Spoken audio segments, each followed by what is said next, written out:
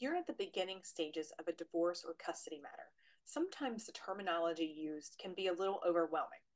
Today, I want to talk to you about some of the common terms used both in divorce and custody proceedings.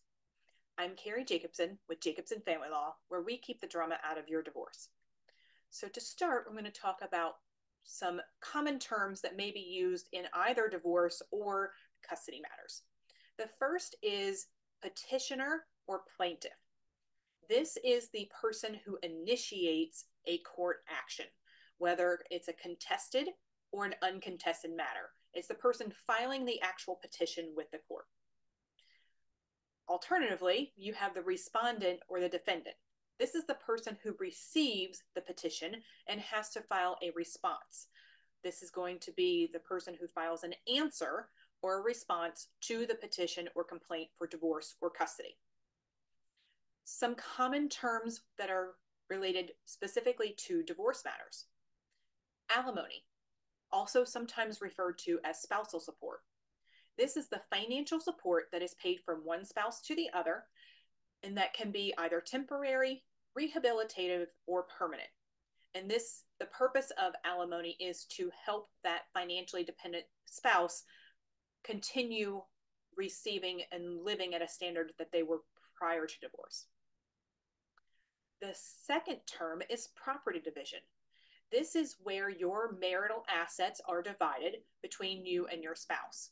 It can also address issues such as the division of debts that you may have. And finally, there's dissolution. This is simply another term for divorce. It's the termination of your legal marriage. Now to jump into some of the common custody terms. So the first is legal custody. That's who's authorized and empowered to make the important decisions related to your children.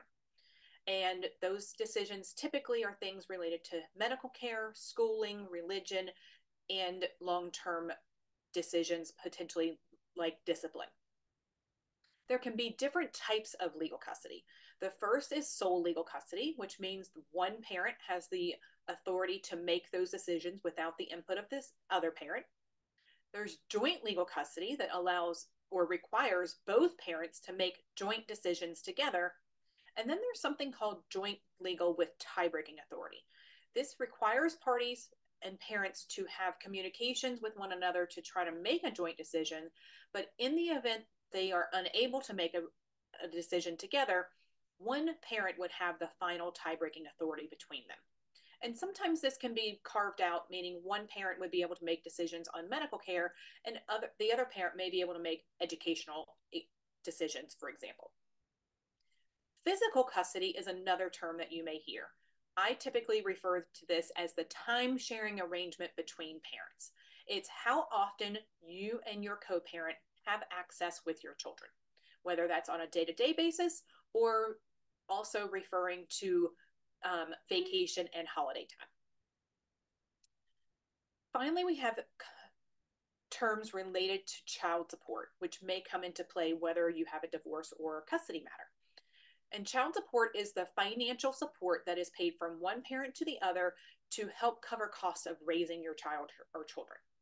In Maryland, there are child support guidelines that are a specific calculation that takes into consideration lots of different pieces of information that will determine what the amount is going to be that one parent will pay to the other. Sometimes you might hear about arrears, and that's where there might be a backlog of child support payments that one parent owes to the other. And then finally, there's modification. There may be times throughout the course of a child's life where either child support or custody needs to be modified.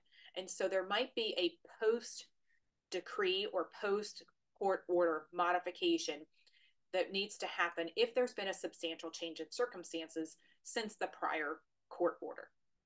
If you have any questions about any of these terms or would like to know more about how we can help you through your custody or divorce matter, contact us at that link below.